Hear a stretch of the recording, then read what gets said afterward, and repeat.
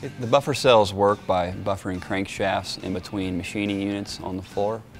The buffers will actually hold up to 42 crankshafts in the buffer conveyors themselves, as well as a reject part nest that holds up to 1 to 2 parts, and then 2 reject shuttles that hold anywhere from 2 to 4 parts.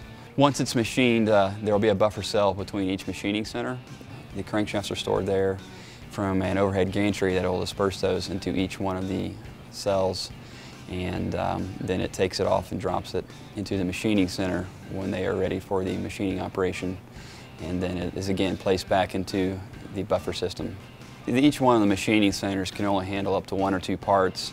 Therefore, you have numerous parts, up to 42, that are currently being in the buffer cell waiting for the machining operation. So they stay there until they are ready for a call from the machining center. We built these buffer cells for one of the large auto manufacturers to help buffer their crankshaft line. And this is again an operation to help focus on lean manufacturing for their facilities to help reduce labor costs as well as speed up their throughputs and cycle times to become a more lean manufacturing operation.